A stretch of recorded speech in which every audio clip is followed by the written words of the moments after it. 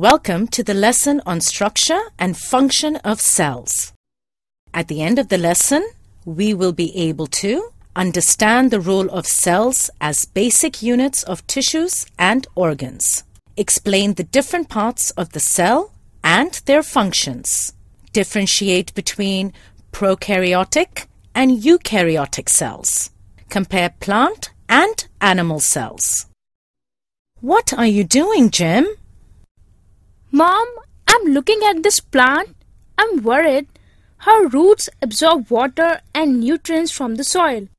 Who is actually doing this job? Oh, I understood. You want to know how roots perform their function. Actually, each function in an organism is performed by cells which in turn combine to form tissues and organs. We can understand that each organ has a particular function which in turn is performed by the cells. Can you please tell me in detail? We will have to understand the parts of a cell first.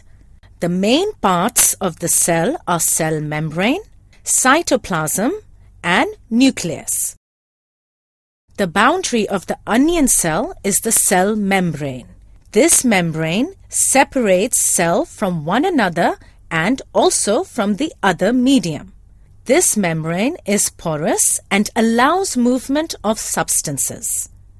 The cytoplasm and nucleus are enclosed within cell membrane. This cell membrane is also bounded by another thick cover which is known as cell wall. Cell wall is present only in plants for protection. It is not present in animal cell. Plant cells need protection against variations in temperature, high wind speed, and atmospheric moisture. Cytoplasm is the jelly-like substance present between the cell membrane and nucleus.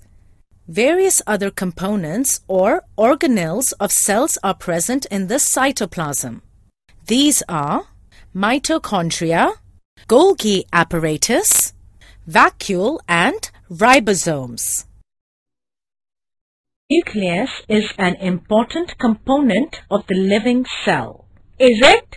Yes, it is generally spherical and located in the center of the cell. Nucleus is separated from cytoplasm by membrane called nuclear membrane. It contains smaller spherical bodies called nucleolus. It also contains thread-like structures called chromosomes. What is the importance of these chromosomes? They carry genes and help in transfer of characters from parents to offspring. Chromosomes carry genes and help in transfer of characters from parents to offspring. Do you know why your hair is curly and not straight? Your dad and your grandfather both have curly hair. Hence, the genes got transferred to you from them. Oh, now I understand. Nucleus also acts as control center of the activities of the cell. Nucleus and other organelles together with cytoplasm are called protoplasm. Protoplasm is called the living substance of the cell. When you observe the onion cells under the microscope, you can notice a blank-looking structure in the cytoplasm. It is called vacuole. A vacuole gives a rigid shape to the cell. It also stores waste and food materials in it. Do you see the colored structures present in the plant cell? These are called plastids. They are of different colors. Some of them contain green pigment called chlorophyll. Green-colored plastids are called chloroplasts. They provide green color to the leaves and help in photosynthesis. Is nucleus same in all the multicellular organisms? No, the nucleus of the bacterial cell is not well organized like the cells of multicellular organisms.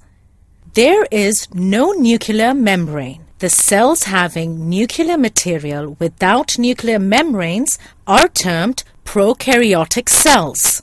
Bacteria and blue-green algae are the examples of prokaryotic cells. Those cells which have well-organized nucleus with a nuclear membrane are called eukaryotic cells. Eu means true, karyon means nucleus. All plants and animals other than bacteria and blue-green algae are examples of eukaryotics. Now, Jim, you tell me how a plant cell is different from an animal cell. I think that one big difference is that plant cells have got a cell wall, but animal cell does not have a cell wall. That's correct. Mom, this is the list. I go for the components of plant and animal cell. Let me have a look at it. Well done, Jim. Plastids are also not present in the animal cell, so you are correct. At the end of this lesson, we are able to understand the role of cells as basic units of tissues and organs, explain the different parts of the cell and their functions, differentiate between prokaryotic and eukaryotic cells, compare plant and animal cells.